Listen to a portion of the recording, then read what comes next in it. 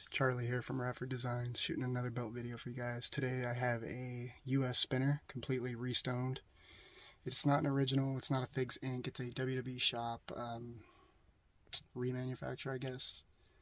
Some weird imperfections on it, I'll show y'all. Really like it though, always wanted another one, excited to show you guys. Hope you enjoy. Here it is, guys. This is the re-release of the U.S. Championship WWE shop put out. I restoned it. This is from my personal collection. Love this belt. Spins very well. Couple things about it that's kind of weird. If you look at the flags, this plate, perfect. But look at the way they mounted this flag. It's kind of wrong. I mean, I could get it re-leathered and, you know, make it go away, but I don't know if I want to do all that.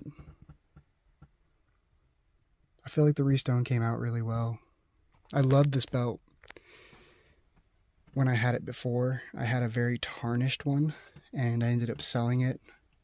Sold it for, like, I don't know, $400, because it was very, very bad shape. The stonework was great, but the strap was just, ugh. And the plates were very bad. A woman actually bought it off me and tried to flip it. Thought that was kind of funny. Spinners are kind of funny, you know, you either love them or hate them. A lot of people think they're gimmicky. When I first saw them, you know, I thought it was gimmicky. My second championship I ever had was a WWE spinner, and I love that belt. But it took me a while to come around, and God, I love the stones on them. It's one of the things that brings me back.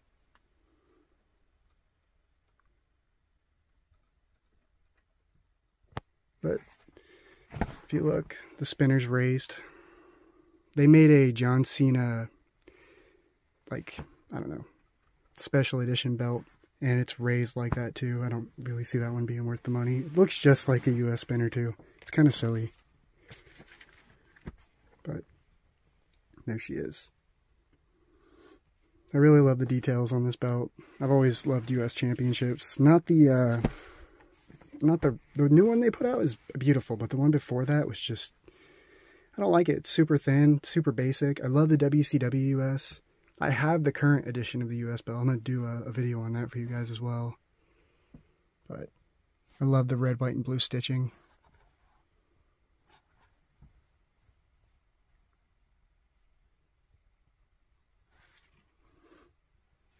These are some of my favorite belts.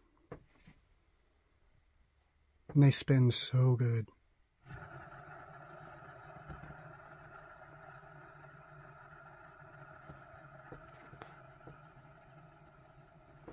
Let me know what you guys think in the comments.